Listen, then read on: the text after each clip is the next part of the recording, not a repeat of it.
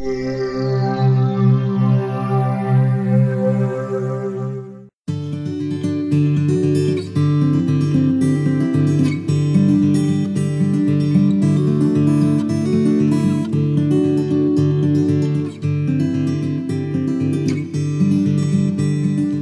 few months ago, my doctor told me that he wanted me to get my monitors up off my desk and up to eye level.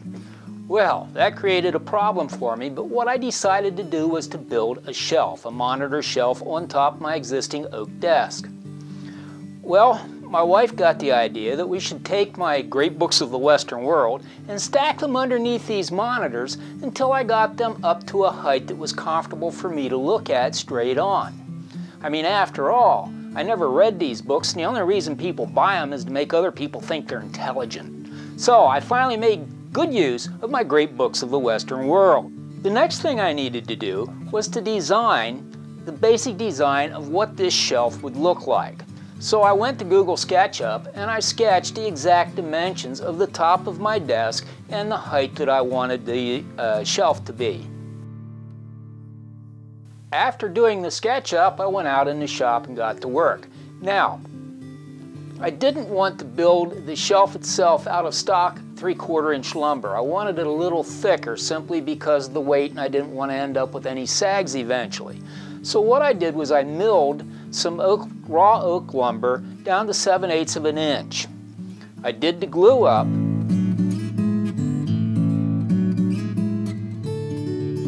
And after the glue up, I cut it to size, and I cut the bow in the middle of it. And I did this using a standard woodworking bow, where I took a strip of wood, tied it at both ends, and actually made a bow out of it.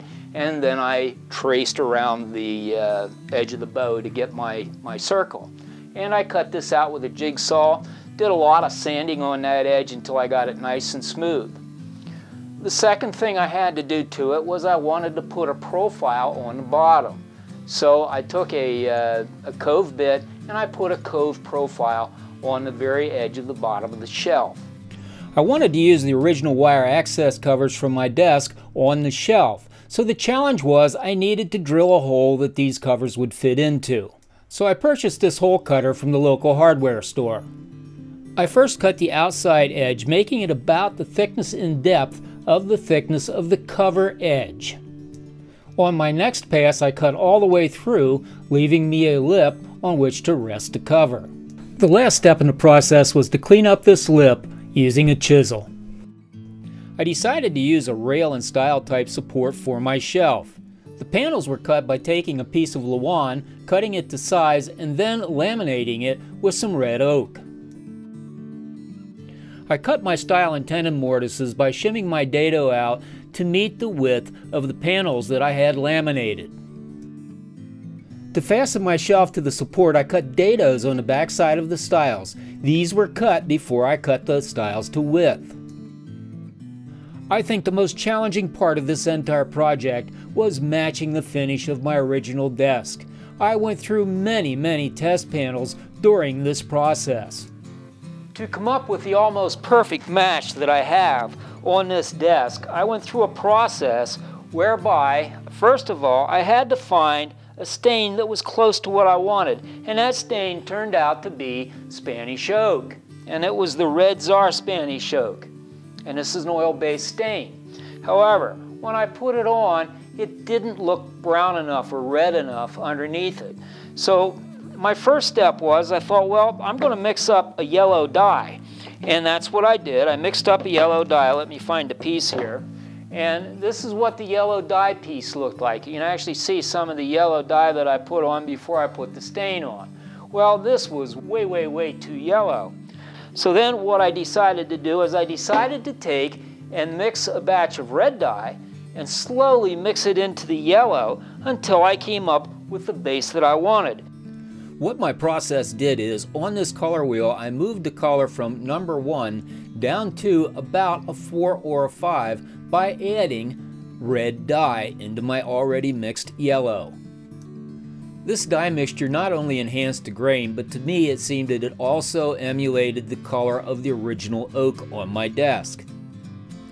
I know that I would get a lot of pushback from the traditional woodworkers on the use of RIT dye, but that's exactly what I did with this project. If you take RIT dye and mix it in very hot water in a bottle and shake it until it's thoroughly dissolved, I see no reason why you can't use it. A bottle of dye from a woodworking store is going to cost you about $10, $10 to $15. As you can see from this package, powdered RIT dye cost about $2. So that's what I used, and I see no problem with it.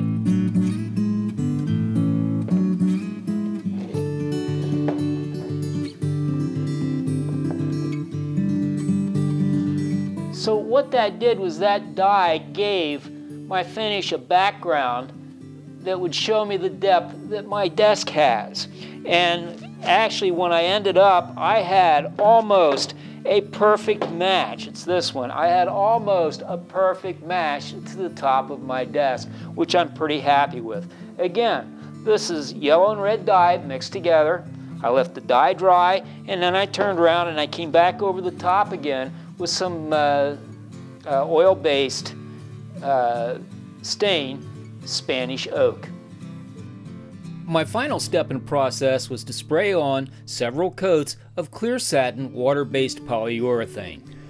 After allowing the finish to thoroughly dry, I assembled the shelf on my living room floor using just one small angle bracket on the ends to hold the shelf in place. There are a couple of things I would do differently if I had to do over again. I did not put a finish on the bottom side of the support underneath the shelf. And depending on the angle, you can see that.